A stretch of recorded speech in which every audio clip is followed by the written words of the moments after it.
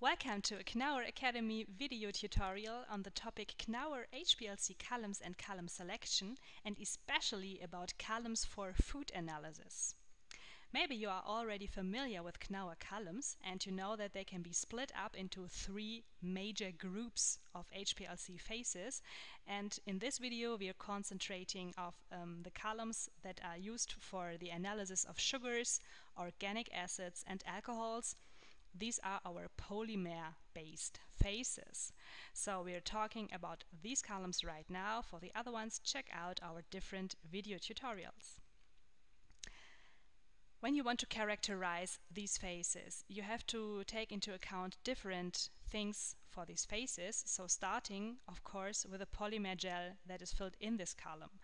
So every time you want to analyze the characteristics of this column, you have to look of the type of this polymer that is filled in, so the polymer or the copolymer network.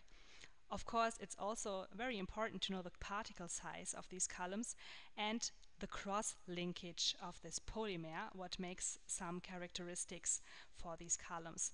But on the other side, there's also the modification. So for these columns, we are talking here about ionic species. So the characteristic that is brought onto this polymer gel. So this defines the complete type of your phase and the ionic form, of course, and therewith overall chemistry of this HPLC phase is defined by the modification. And you have to know all these characteristics from both sides, from the polymer gel and from the modification, to know about the selectivity of your column. So whenever you want to know the selectivity, keep in mind everything's important, polymer gel and modification.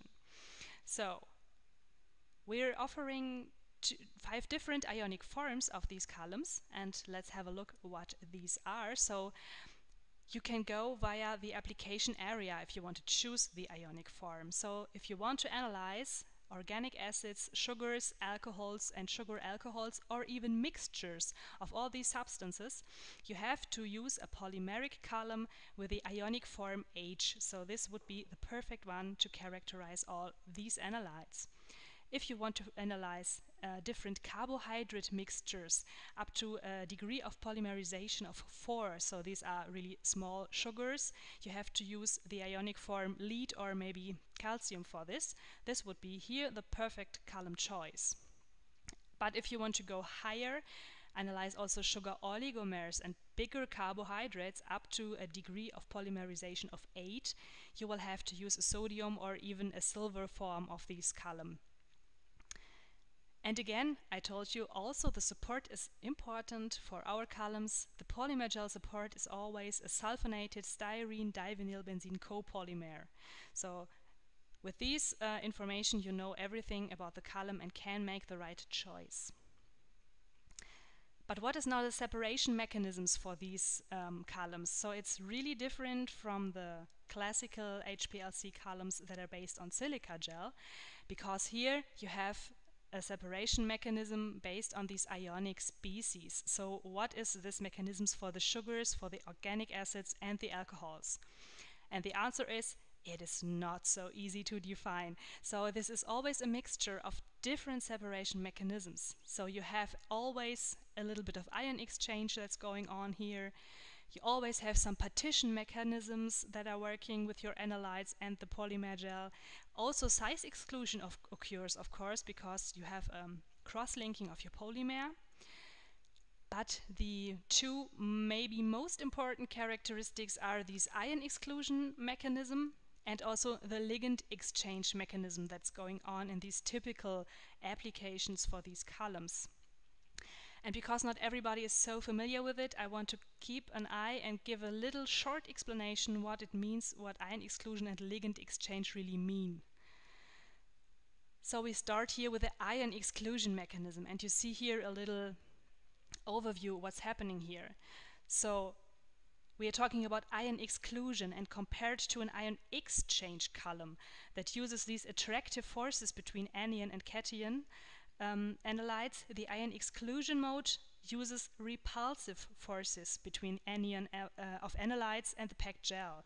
So the ion exclusion mode is never used solely. General, it's always a balance with different modes, but this ion exclusion mode is really often happening when you analyze organic acids.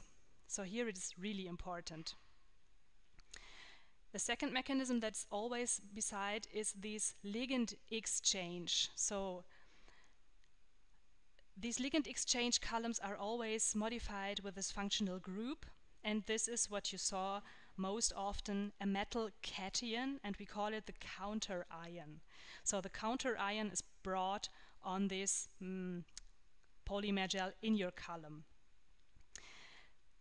The ligand exchange mode is now used most often for saccharides, and here the interaction between the positive charge of the metal cation and the negative charge of the hydroxyl group on the saccharide is used. So the sugar always has these negative charges and interacts perfectly with a polymer gel. And this is the base of this ligand exchange mechanism. The number of these hydroxyl groups as well as the configurations influence, of course, the strength of the interaction. So depending on the counter ion and also on the configuration of the sugar you are analyzing, this mode is working. It's a really complex mode, and this is just a really brief and short overview about what happens in your column. So, to sum it up, the HPLC of sugars, organic acids and alcohols has really easy methods. So typically you are using these columns in an isocratic mode, typically always organic solvent free, what is really nice because you're saving money and also protecting the environment because you're not using any organic solvents. They are used at higher temperatures because they are really not pressure resistant. You have to use high temperatures, and you often use refractive index detection, what is perfectly used for these sugars and organic acids.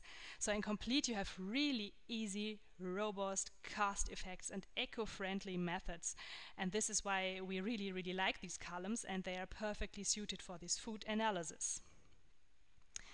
So now we're already at an end for this presentation, and if you want to learn more about HPLC columns, you're always invited to write a mail to columns@knauer.net, browse our internet pages, you are highly invited. There are a lot of explanations for our different columns, or of course we have more KNAUER Academy videos you can watch there.